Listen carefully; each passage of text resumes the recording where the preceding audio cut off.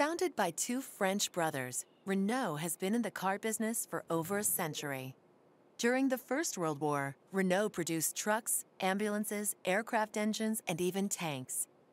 Renault also has a long history in car racing, dating back over 100 years.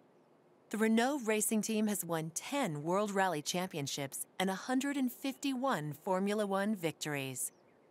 Renault also organizes more of their own racing and track day events than any other major manufacturer.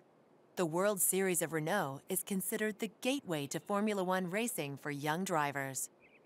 Since 2011, the company has focused on supplying engines to racing teams, with 1/3 of Formula One cars using Renault engines.